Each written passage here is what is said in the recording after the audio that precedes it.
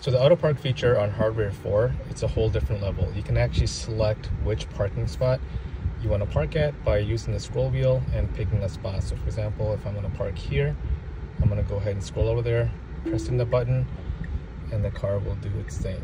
Where on hardware 3, you're only able to park in the spot that it picks for you. You don't have a choice to pick which one unless you drive past it. So let's see how this does.